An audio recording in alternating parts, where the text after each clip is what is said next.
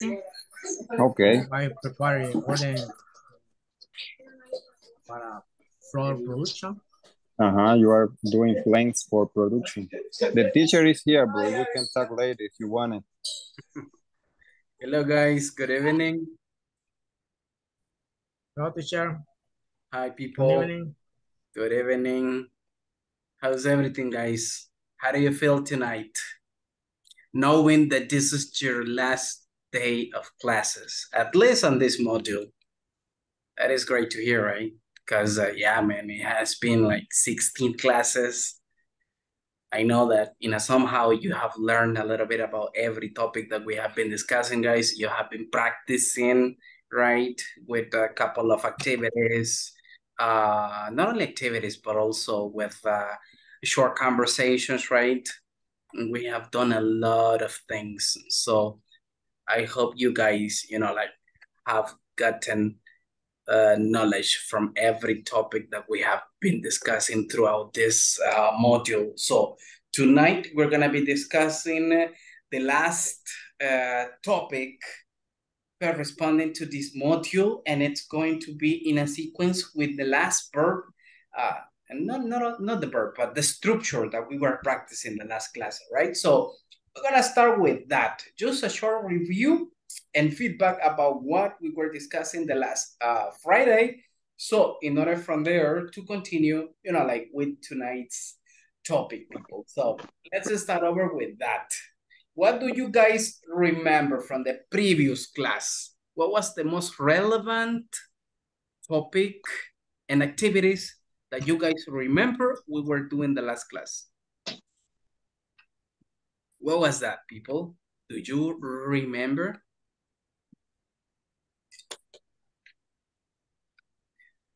Okay, we were taking advantage about present perfect tense, and we were doing sentence about our daily routines in our house. Okay, That's good. what we were doing. All right, excellent. Thank you, Robert. All right, so that was part, right, of what we were doing. We were discussing the uses of the present perfect, right? So besides that, we were discussing a couple of activities related to that structure. So we also were discussing about how to create positive statements, negative statements, but not also that, right?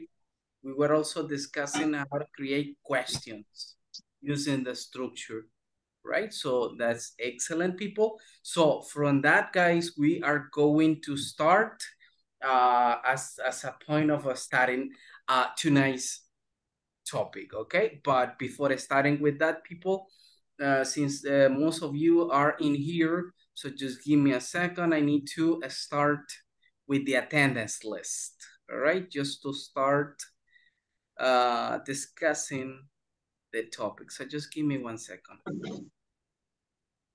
don't know why this is like lagging. Give me 1 second, guys. Oh, now it is.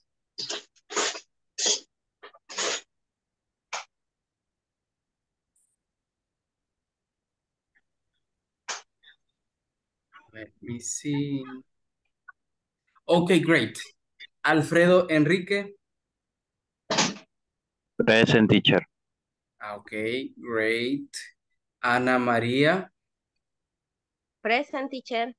Okay, nice. Brenda Angelica. Present, teacher. All right, perfect. Give me 1 second. Karen Beatriz.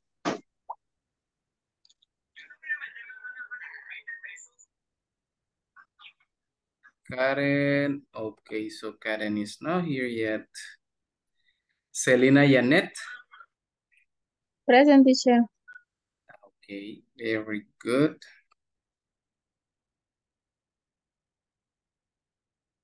Clara Marina. Present, teacher. Okay, excellent. Cristian Eduardo. Present, teacher. Okay, great. Let's see. David Alberto. Present. Okay, nice. David Armando. Present, teacher. Okay, nice. Now, Dennis Gerardo. Present, teacher. Okay, nice. Let's see. Diego Rodolfo. Presente. Okay, perfect. Erika Michelle. Erika, let's see. All right, so she's not here. Fatima Laura. Present. Okay, very good. Gabriela Margarita.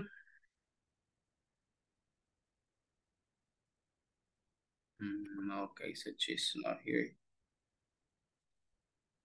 Griselda Jamilet. Here. Okay, nice.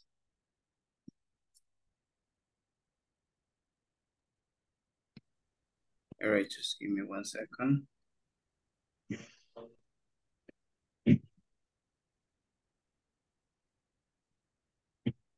Okay, Guillermo Josué. Present, teacher. Okay, great.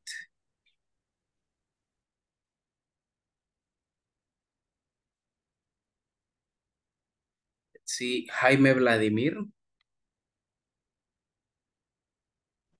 Present, teacher. Okay, perfect. Let's move. Jenny Marisol. Present. Okay, great. José Roberto. Presente. Okay, nice. Jocelyn Abigail. Present. Okay, good. Rafael Ernesto. Present. Okay, very good. Let me see. Roberto Antonio. Present. Excellent. Sonia Guadalupe. Present. Okay, nice. Walter Manuel. Present, teacher. Okay, perfect. Let's see. Yanira Isabel. Present. Okay, excellent. And we have the last one. Yuri Magdalena. Present. Okay, nice. Okay, great, guys. So basically, we are going to start from the part that we state the last class. All right, as you guys remember, so we just were focusing on the conversation, right? That we were practicing, and then the presentation that I showed it to you, right? So just give me 1 second. I'm gonna show this. Oh yeah.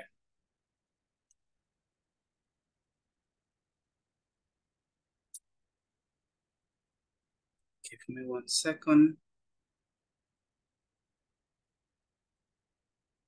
Okay, great. So basically, this was the conversation, guys, that you remember that we were practicing the last class, right?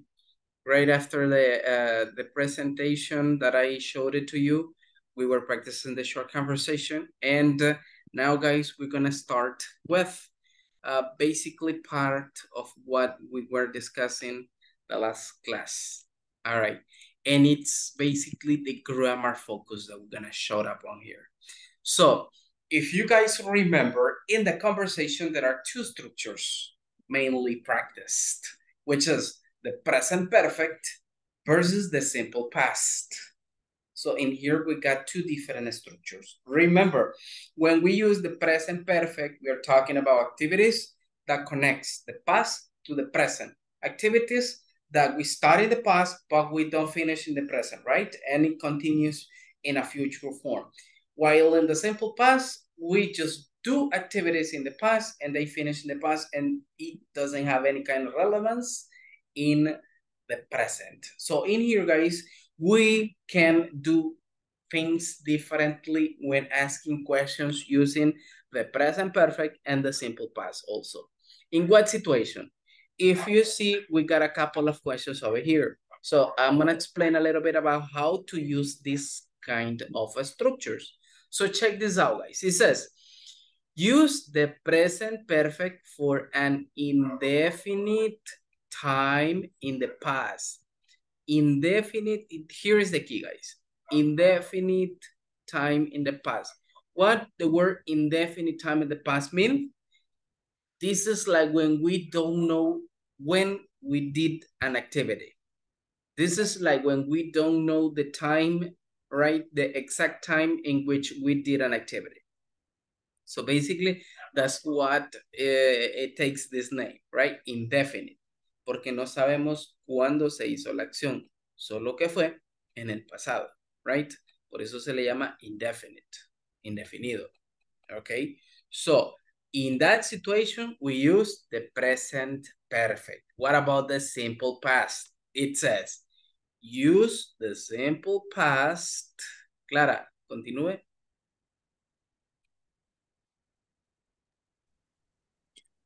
For a specific event in the past.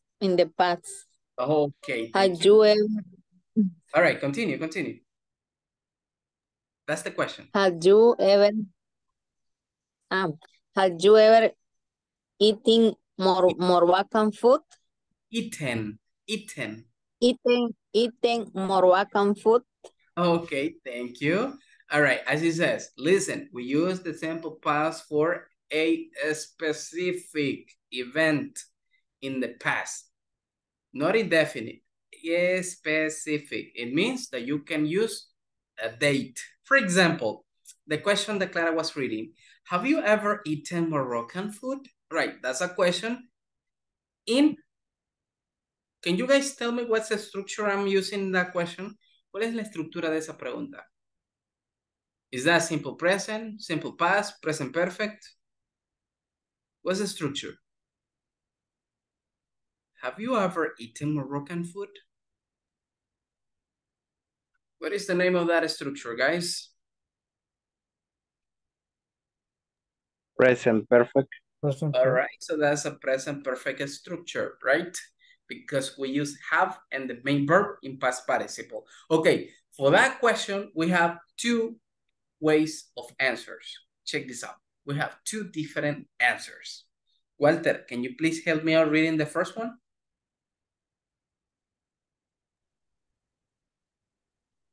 Have you ever had green curry? No, Walter. The first answer for the question, the ones that I have highlighted. La primera respuesta, la que tengo, exactly. Yes, I have. I eat once in Paris. I ate, Walter. I ate it once in Paris. Okay, very good. Thank you. So as it says, guys, it says, yes, I have. So that's the answer for the question. Okay? That's the answer in a positive form, but listen, that's the short answer. From that point and on, if you see, the structure is in simple past. I ate it once in Paris. So that's a specific event in the past. So you see, in that case, in that situation, guys, I am showing a specific event in which this action happened. So in this situation, the time is definite or specific, right? Specific. Why? Because we're talking about an event, okay? In simple past, remember. But we have the other one in negative. Alfredo, help me out reading. Okay, teacher. Had you ever, ¿verdad? No, the second answer, mister. The second answer, the negative for the first question. ¿Verdad? La segunda oración, la segunda respuesta, la negativa de la primera pregunta. No, I haven't. Never eaten it. Okay, listen up. Repeat after me. I've never. I never Eaten. Eaten It. it. All right, there you go. So that's the correct pronunciation for that one, okay? Thank you, by the way. So if you guys notice in here, both sentences are in present perfect, right?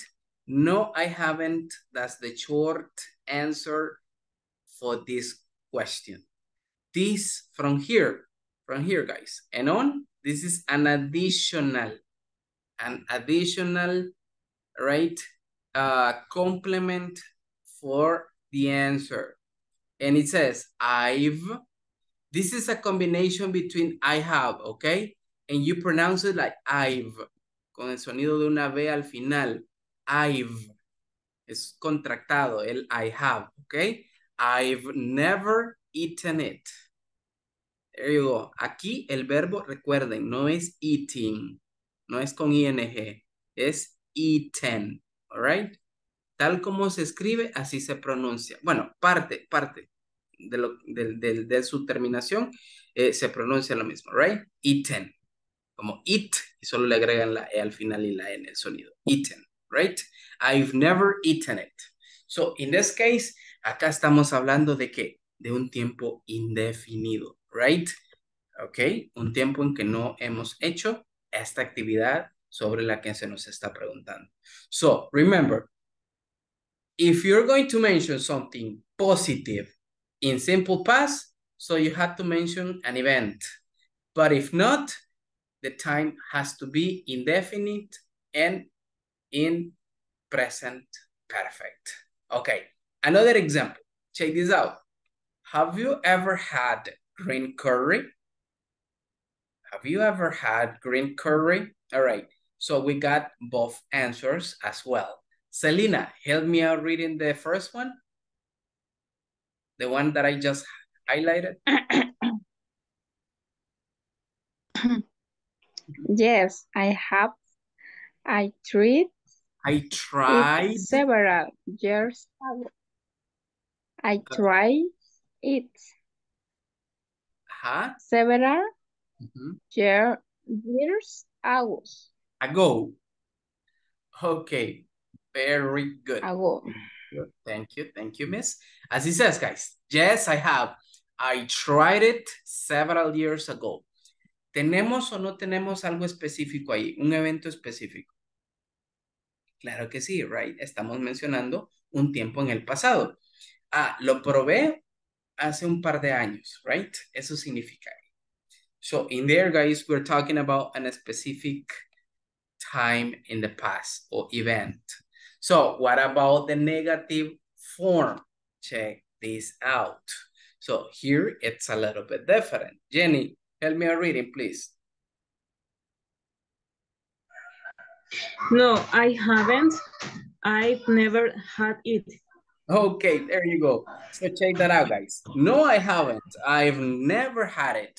So in here, guys, basically it's giving us an answer that is, listen up, that is not specific. Why? Because in here we are not specifying if an event like that happened in the past, right? So that's the reason why we use the present perfect. Okay, for example, check this out. If I ask you guys this question, have you ever watched the noon No, let's say another one. Vamos a poner otra mejor. Any famous, can you mention any famous movie?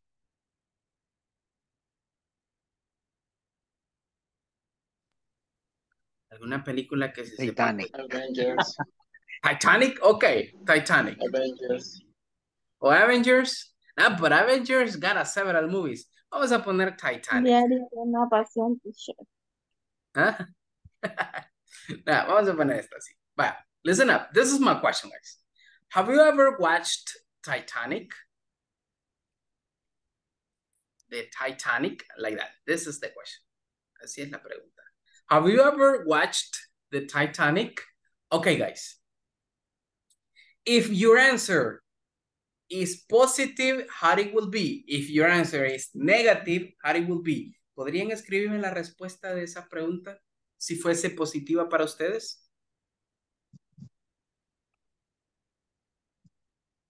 Write down the answer for that question. ¿Cómo sería? I think everybody has watched the Titanic. So, if you guys have watched it, when was that? So that's what I want. Write down the answer and then tell me, guys.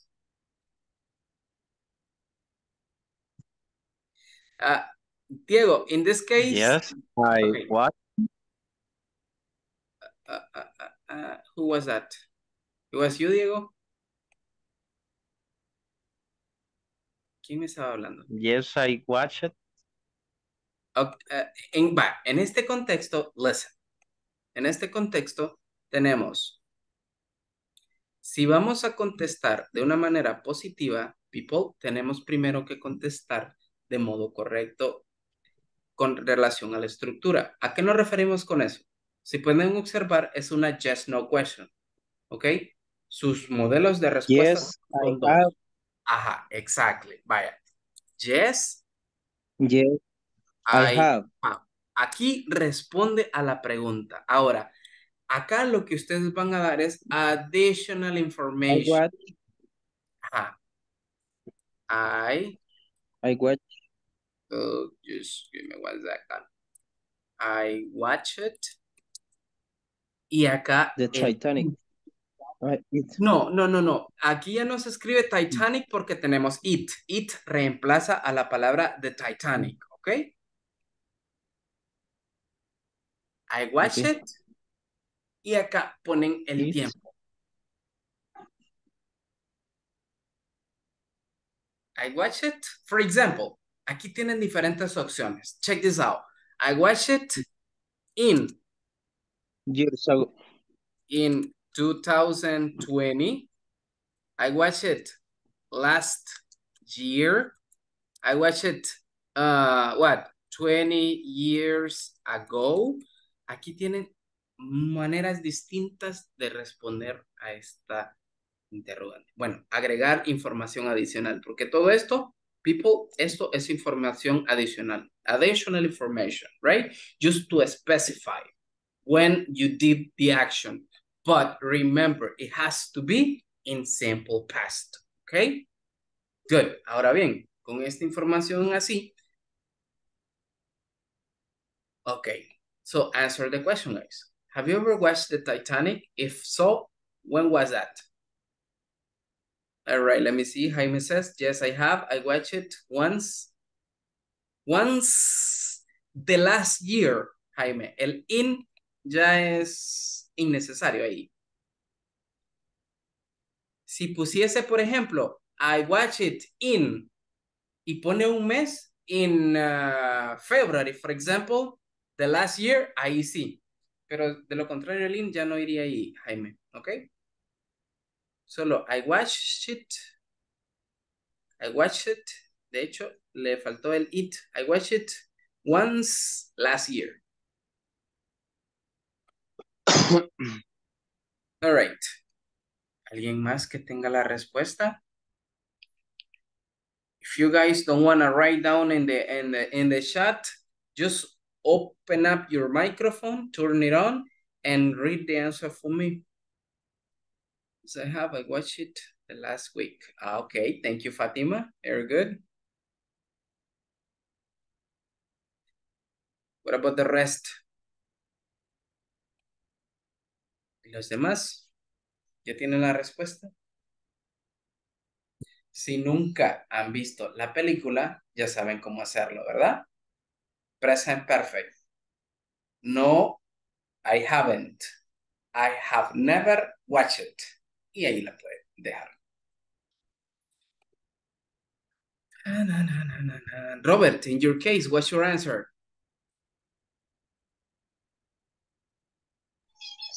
It's like you got in there. It's like that. Just like that? Positive answer. Yeah. Okay. When was the last time you watched it? 1 year ago, 2 years ago? Like, maybe like 10 years ago. 10 years That's ago? him alone. Okay, that was a Yeah. lot. Okay, all right, good. Perfect. Thank you, Robert. Walter, what about you, Walter?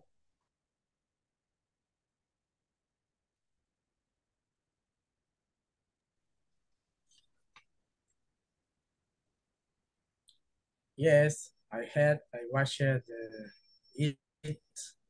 and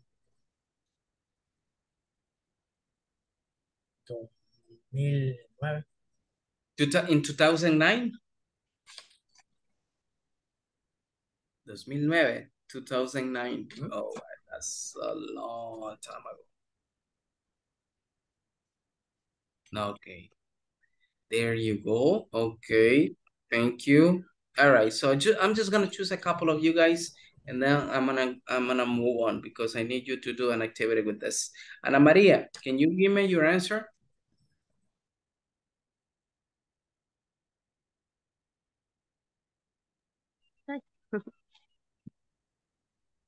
No, I haven't ever watched it. Okay. No, I haven't. I've never watched it. Ah, okay. You've never watched it. Is that serious, Ana Maria? You have never watched the Titanic? No me gustan las de miedo. Las de miedo. Esa no es de miedo.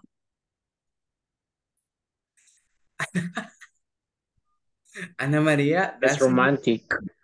Es kind of romantic, con un final medio trágico, pero no es de miedo. Ah, pues sí le creemos que no la ha visto. No mueren al final. Okay. Yes, all right. Okay, pero bueno, nos sirvió para la respuesta negativa. Thank you, Ana María. All right. Okay, great. Okay, great. Isabel, what about you? Ay, teacher, yo lo vi cuando tenía como 5 años, ya ni me acuerdo. Man, that was a long time ago. El Denny se sorprende. All right, okay. Okay. Fue hace 84 años. Gracias, Dennis. Tampoco soy tan mayor. Y Dennis, I así love you, sir. como el meme, han pasado 84 años. All Ahora right. solo vive en su memoria.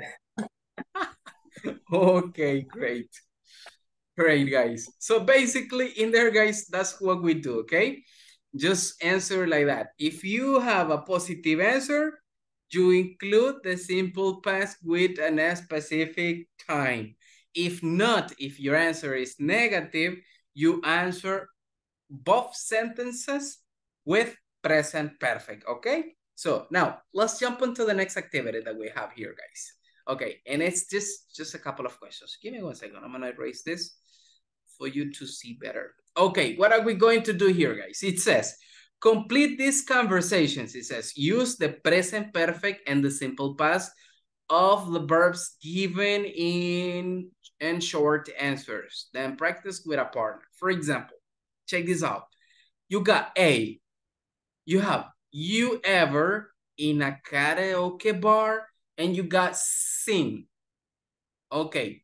Help me out doing the question, please. Vamos a comenzar haciendo la pregunta. Ayúdenme.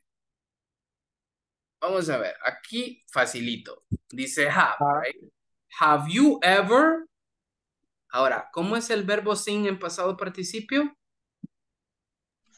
Es sung or sang. Sung. Sang es el pasado simple. Sung. Okay.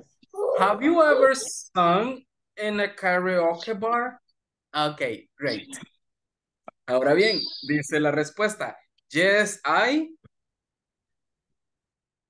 What goes there, guys? Not a space. Okay. Yes, I have. Perfect. All right. I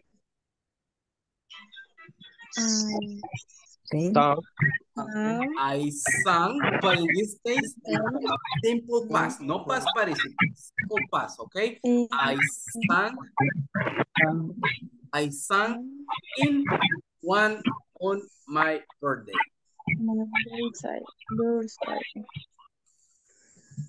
There you go. So this is the way how you guys are going to do it, okay? Very good. Okay, so this is what we are going to do on the following activity, okay? Con esta actividad los voy a mandar a trabajar en parejas para que lo logren terminar. Les voy a dar unos 10 minutos para que terminen, okay? Just for a couple of minutes. If you guys finish before that time, perfect. So we're going to be checking in here, okay? So I'm going to stop sharing this and I'm going to send you to work. Just give me a second. Okay, I want to know who's as a listener, guys. Quiero saber quién está como oyente porque no quiero mandarlos a trabajar con alguien que no sé si. Let me see. Sonia, Rafael. Solo Sonia y Rafael. Okay, perfect. Just like that.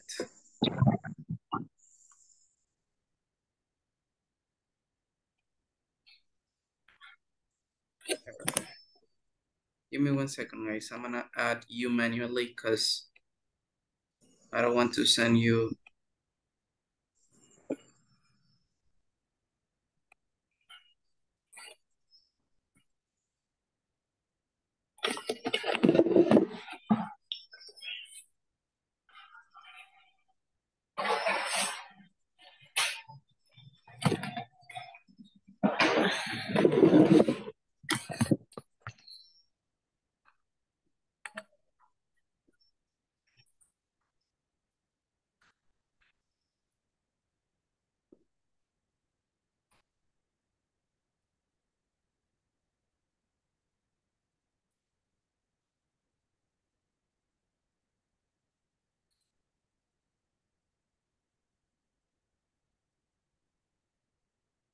Okay, great. Please, let's accept the invitation to join the breakout rooms and let's go to work on that activity, guys.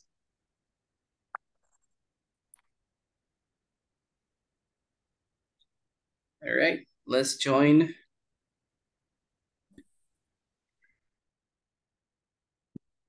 Let's join to the breakout rooms, people. Let's go.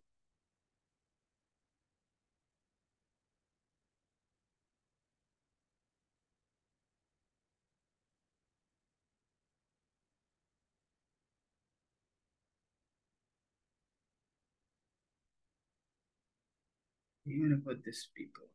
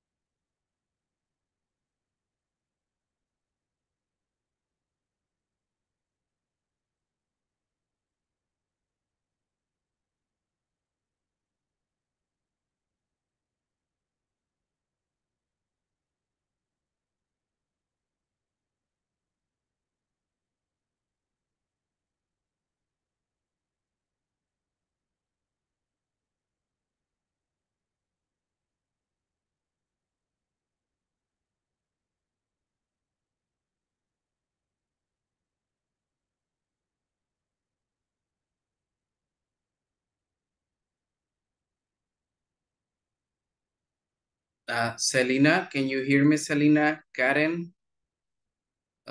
Griselda? Can you guys hear me?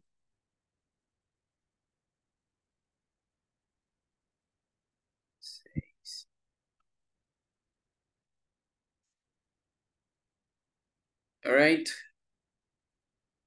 Open up the breakout room, Isabel. I send you the invitation again. Perfect. Joined that. Griselda, are you there, Griselda? Can you hear me?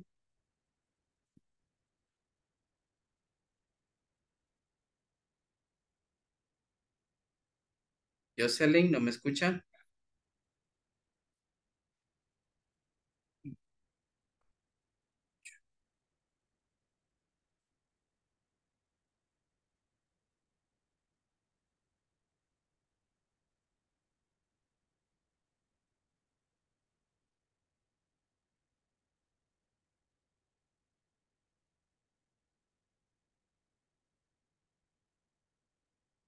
Hey, Diego, I take you out.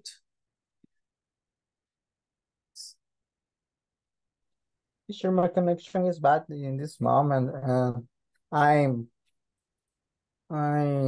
out in the meeting. All right. Let's try one more time. Maybe this time it works, okay? Give me one second. Okay. Give me 1 second. I'm gonna send you to number 6. Okay, let's try now. Okay, cool, thank you. All right.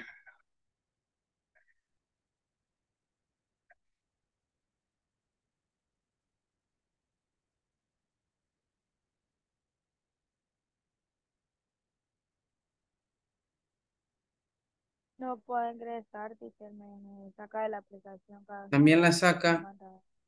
Ajá, sí. A ver. Give me 1 second. Deme un segundo. Isabel, can you hear me? Yes, teacher. All right. La voy a dejar acá, Isabel, porque veo que sí la está sacando bastante. La voy a dejar acá y trabaje con Sonia, con Jocelyn. Ella también está acá que no puede Ok, entrar a los breakout rooms, ¿ok? está bien. Es que creo que ya va a comenzar a llover y está tronando y relampagueando y quizás por eso me está fallando la señal. O posiblemente eso sea entonces. Ok, no hay problema. Ok, All right. ya no me saca. Ok, that's cool. All right. Entonces trabajen ustedes dos acá, ¿ok? ¿Con quién me dijo? Jocelyn. Con Jocelyn. Acá está Jocelyn. Jocelyn, you there? Yes. All right, yeah, she's there.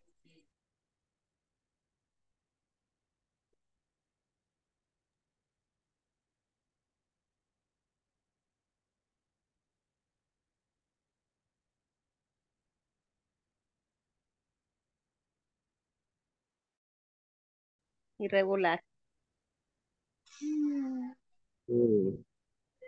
Quiero ver.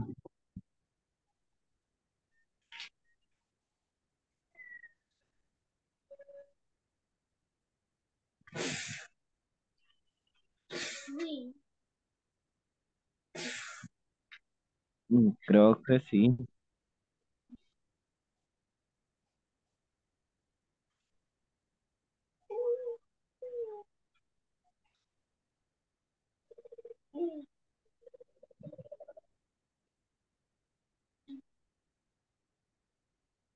Hola. Sí, buscando estoy y no lo hay.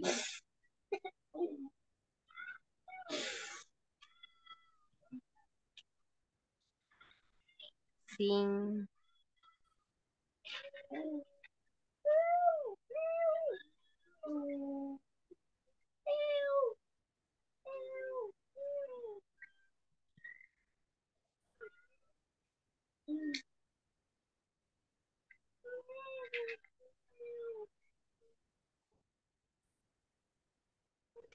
Me parece como Zunk.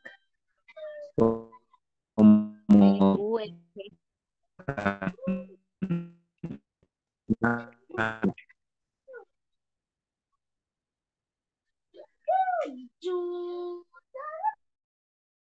No, pero miren, arriba y... Ah, sí, sí, sí. No hay nada, ajá. Sí, así. ¿Verdad? Sí.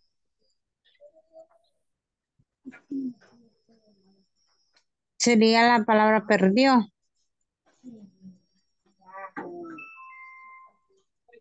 Mm, porque habla de su hermano.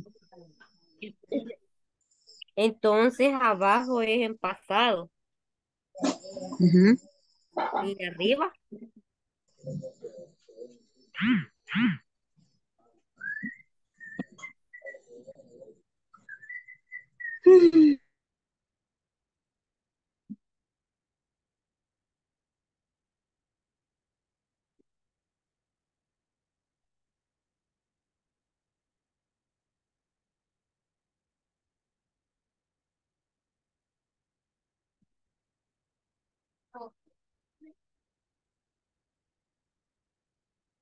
No, I have booked my brother lost his camera on a trip once.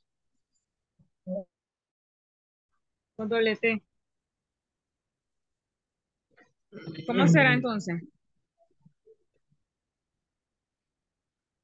Me Teacher, inclino más por God. Hello.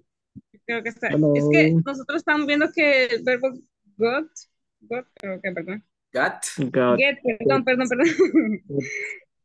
Está gotten con doble T o solo got.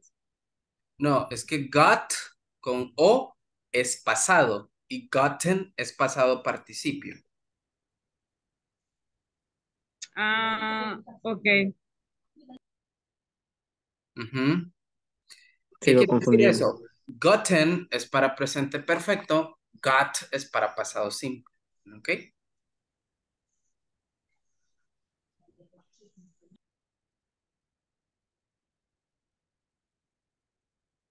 Yeah, it's okay. Perfect.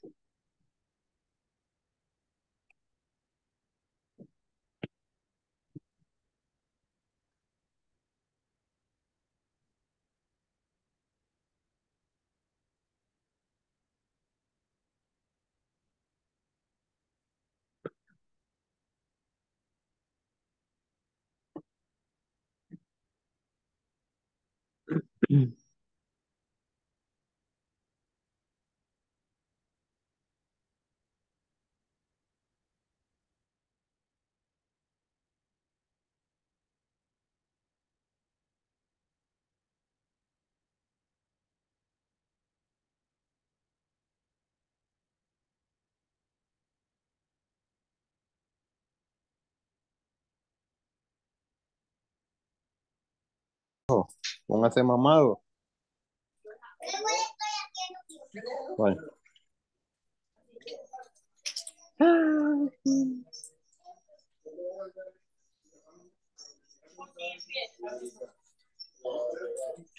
I think we did it, mister.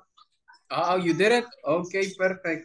Yeah, we I'm did. gonna be checking on the other partners. If they have already finished, we're gonna go back, okay? Yeah, he already finished. Like, All right. Perfect.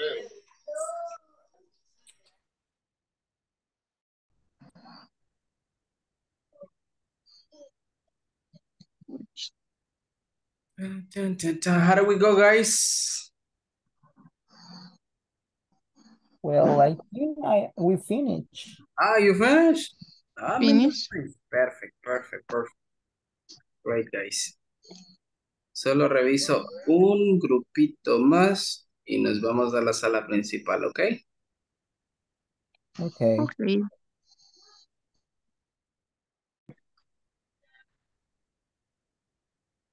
Hello, girls. Did you finish? No. No. What number are you in? Sometimes.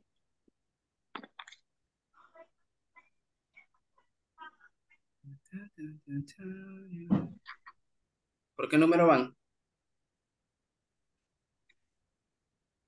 Yo empezando, teacher, porque yo acabo de entrar Studying. y perdimos a Alfredo. Ah, Jesus Christ. Really?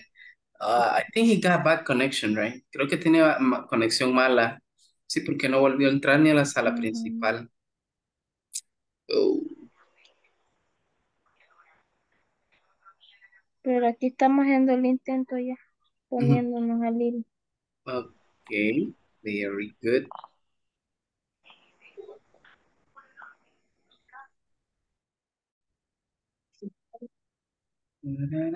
Hello guys, you finished?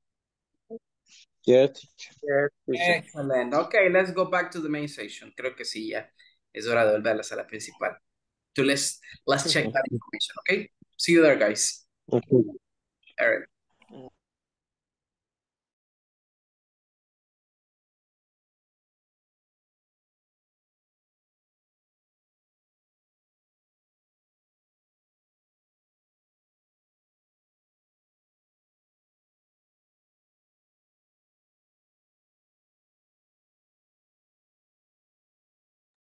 All right, guys, because of the time, we're gonna check the information that you have already in there and let's do it together, okay? So I'm gonna share the manual right now and I want your help on doing that activity, people. So just give me 1 second. I'm gonna make it a little bit bigger. That's way. Okay, so we just did number 1, right?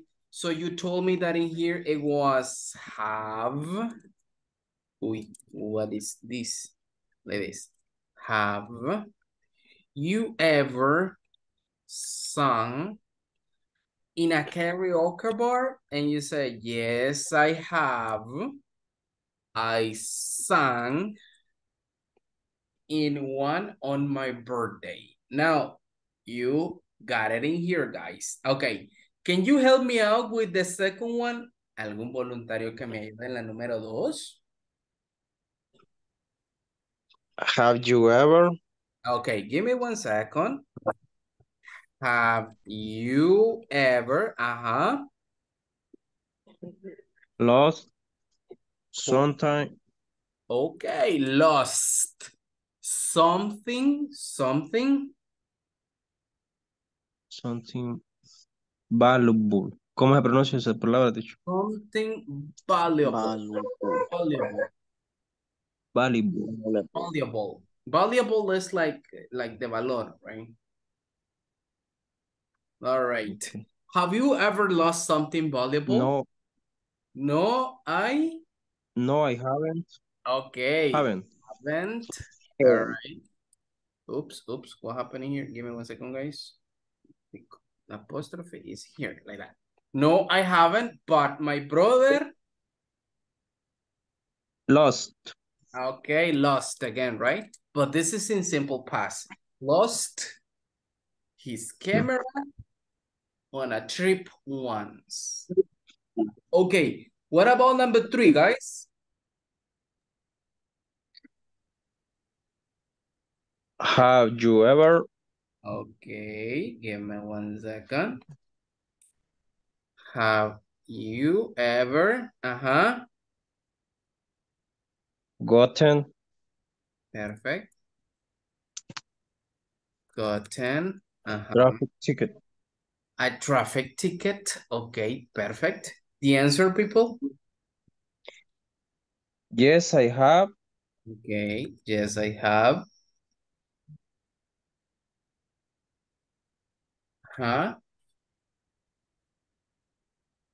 I got. Once I got, okay. Once I got. A ticket, it says, and had to pay $50, right? Perfect. Let me see. I want to be specific on the following ones. Walter, can you help me out with number 4, Walter? Number 4, have you ever? So, Have you ever? so, No, so. mister. So is in simple past. In this case, is seen. Okay, good. Seen. Okay? Ah, Yeah, seen. okay. Have you ever seen a live concert? Here is not live, okay? That's live. A live concert? Clara Marina, what's the answer, Clara Marina?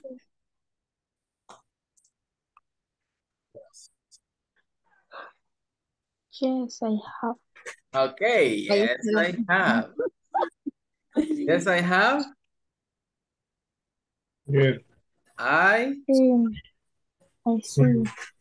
I saw. Okay, I saw. Like this, okay? So, in here is so, all right? As you see, Walter, aquí sí va so. Simple past, okay? I saw. Sí, la tenía inversa. La tenía al revés, quizá. You too, right? Sí, al revés la tenía. At the stadium last year. Okay, great. It goes like this, guys. Now, number 5 and the last one. Let me see who can help me out on this. Diego, help me out reading the question. Huh? Who was reading?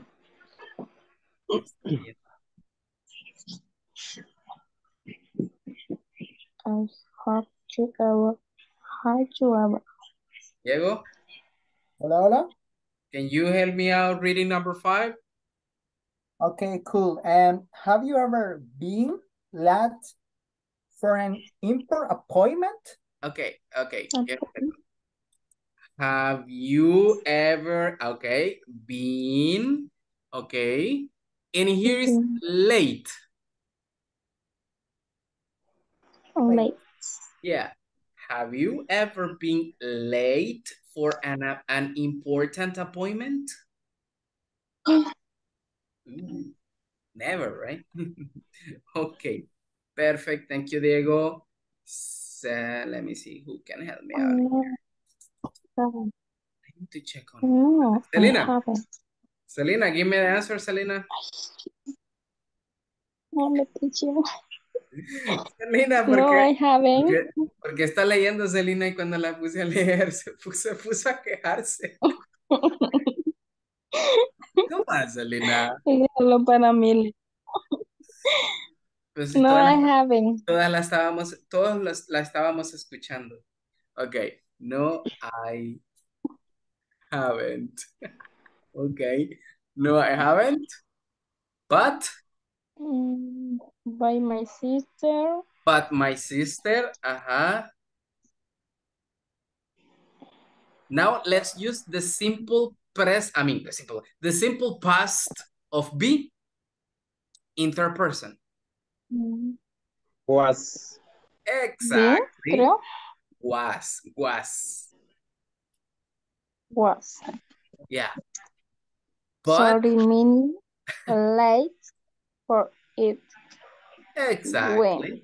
Wedding. Exactly. For the wedding. But my sister was 30 minutes late for her wedding. Jesus Christ. Llegó 30 minutos tarde en su boda. Jesus, that's a long time. Okay, so this is the way, guys. All right? This is the way how you got it. Now, I'm going to show you guys how to do something else. How to use a couple of, give me 1 second. What happened here? A couple of prepositions that we got here. Okay, and it's on this, guys. Check this out. This is just questions with how long. What do you guys remember that how long means? ¿Qué significa how long, guys? Do you remember that? Yes, I remember when you Mucho asked about the time. Okay, very good. It's about time, right? ¿Por cuánto tiempo? So, guys, like these two questions, if you see one is in simple past, the other one is in present perfect. How long did you live in Thailand? ¿Qué quiero preguntar ahí? How long did you live in Thailand? ¿Qué estamos preguntando? ¿Qué ¿Por tanto cuánto tiempo tiempo vivió? vivió en Thailand? ¿Cuánto tiempo? There you go. Ok. ¿Por cuánto tiempo viviste, right, en Tailandia? Ok. Para este tipo de preguntas solo hay un modelo de respuesta. Like this, guys. I lived there. Listen up. The verb in past, okay? I lived there for 2 years. It was wonderful, it says. Okay. ¿Cuándo utilizamos for? Listen, ¿cuándo utilizamos for? For se utiliza cuando mencionamos la cantidad de tiempo en que hemos hecho o hicimos una actividad. ¿Cómo así? Por ejemplo, guys, yo puedo decir, the class lasts for 1 hour. Estoy mencionando la clase dura o la clase por 1 hora. So you see, entonces el for se utiliza para mencionar la cantidad de tiempo, ¿ok? En que se hace o se hizo una actividad. For, ¿ok? Now, check this out. Tenemos otro modelo de pregunta. How long have you lived in Miami? How long have you lived in Miami? What I mean by this question, guys. ¿Qué quiero preguntar ahí? ¿Qué trato de preguntar? ¿Cuánto tiempo has vivido en Miami? Exactly. Thank you. That's what it means. ¿Cuál es la diferencia entre la primera y la segunda pregunta? En la primera pregunta es una acción que ya pasó. Empezó en el pasado y terminó en el pasado, right? Ya no existe, no existe en el presente. En cambio, la segunda, people, dice, how long have you lived in Miami? ¿Cuánto tiempo has vivido? Right? Significa que la persona todavía vive ahí, ¿ok? Todavía la acción continúa. So, tenemos dos modelos de respuesta. Check this out. I've lived here for 6 months. I love here. He vivido aquí por 6 meses. Usamos for para la cantidad de tiempo en que se ha hecho la actividad, ¿correct? ¿Estamos claros hasta ahí? People? Yes. Okay. Great. Ahora bien, ¿cuál es la otra preposición en juego acá? All right. Since. Since is the other one. Since. Desde. No usamos since. All right. Since se usa cuando mencionamos el inicio de la actividad. Cuando se inició una acción. ¿Ok? Cuando iniciamos una acción. ¿Ok? Puede ser un día específico, una hora específica o un mes específico o un año específico. ¿Ok? I want you to understand that, people. For es para mencionar toda la cantidad de tiempo que se ha hecho la acción. Since, de dónde parte la acción en adelante. ¿Ok? For example, the answer says, I've lived here since last year. He vivido aquí desde el año pasado. So you see, el año pasado inició esa acción. ¿Ok? So as it says, I'm really happy here. So what does it mean in this case, guys? Since mention the starting point of an activity, for it's just to mention the amount of time, okay? For example, vamos a poner un ejemplo más claro. Check this out, guys. The Oh, you start course, the class. the English course started. Check this out. Lo vamos a poner en presente perfecto. The English course has, check this out, has what? Just more specific for you.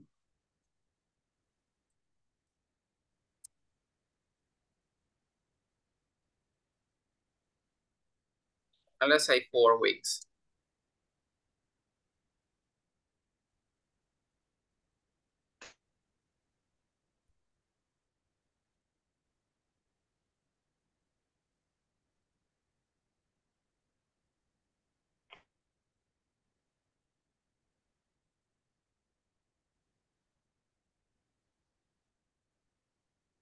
Since what?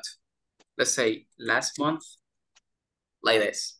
So you see, I'm using since because I'm mentioning the month in which we started the activity. And I am using for to mention the time, the amount of time in which we did or we have done the activity. So you see, this is like the way how we use for and how we use since. All right. So this is the way how we use them, guys. All right. For menciona la cantidad de tiempo. Since, el punto de inicio de la actividad. Okay. This is the way how we use these two structures. Okay. I don't know, guys, if you have any question. This is just before leaving the class, okay? Esto es ya para terminar la clase. ¿Alguna pregunta sobre for and since en este contexto? Teacher, ¿me escuchan? Bárbara, Celina. Yeah, Isabel. Entonces, esas solamente sirven para responder. No se van a utilizar a modo de pregunta, ¿cierto? Solo es para respuesta. A modo de pregunta no se suelen utilizar mucho. Por eso se coloca el how long. El how long tiende a obtener una respuesta con ese tipo de preposiciones. All right? Porque se refiere a tiempo usando how long. All right? Entonces solo es para respuestas más que todo y para oraciones positivas. ¿Ok? Cuando usted va a mencionar algo que ha hecho una actividad, ¿por cuánto tiempo ha hecho esa actividad? All right? So, usted puede decir, okay, I have worked in my company since, y menciona un año. En mi caso, I have worked with inglés corporativo for 3 years. Ahí estoy mencionando la cantidad de años que yo he trabajado en la empresa. I have worked in inglés corporativo for 3 years. All right. Ahora bien, si yo quiero ser específicos, I have worked in inglés corporativo since 2021. So you see, I have worked in inglés corporativo since 2021. Ahí estoy especificando mi punto de partida de cuando empecé a hacer esta actividad. So you see, y usando for, menciono la cantidad de tiempo en el que he estado en la actividad, right? So that's like 2 ways of doing this kind of sentences, okay? Cool. Any question, guys, before we go? Sure. No more questions? Okay, that's pretty awesome. Okay, so it makes me think that everything on here is stated on here. It's great. All right, people, listen up. El personal administrativo se va a comunicar con ustedes para mencionarles fechas tentativas de inicio del siguiente módulo y todo lo referente al inicio, right? Cuándo va a ser y todo lo relacionado, ¿ok? Me gustaría el poderles decir más, pero yo no tengo el acceso a esa información, así que no puedo más que decirles gracias por asistir a cada una de las sesiones que hemos tenido, right? Y pues espero puedan continuar, okay, en el proceso. Quiero agradecerle a cada uno de ustedes por prestar esta hora de su tiempo en pues querer aprender un poco más y cada una de las prácticas que hemos hecho. I do really appreciate that, guys. Espero y puedan continuar y verlos en un nivel más alto a futuro, ¿ok? That's my expectation, people. Continúen, que van muy bien. No dejen de practicar. El hecho de que tal vez puedan tener una pausa de un par de días, semanas, traten de practicar lo que han estado viendo. Créanme que eso ayuda mucho para que no se desconecten mucho al momento de iniciar el otro módulo. All right? That would be excellent, guys, if you continue doing that, okay? Así que les deseo lo mejor, people. Si nos vemos a futuro, pues bien. Y si no, pues les deseo buena suerte y puedan continuar en el proceso, ¿ok?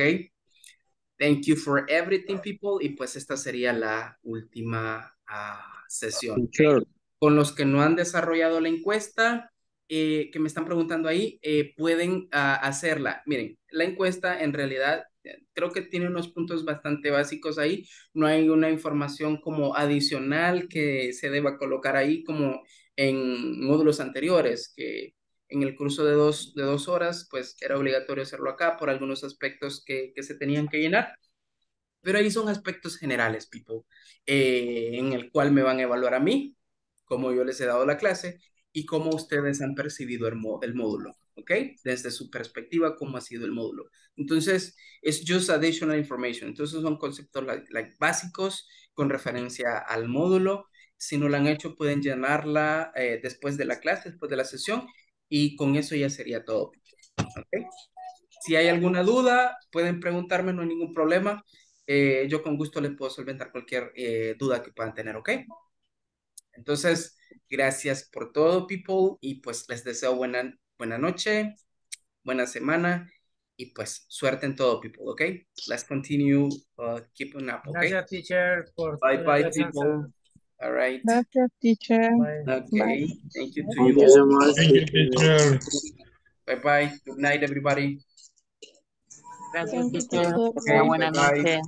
Buenas noches Nos a vemos. todos. Bendiciones. Bye-bye. Desarrollo de la clase y de todo el Thank you, módulo. teacher. Felicitaciones. Thank you. Thank you, Isabel. Bye bye. Good night, teacher. Bye-bye.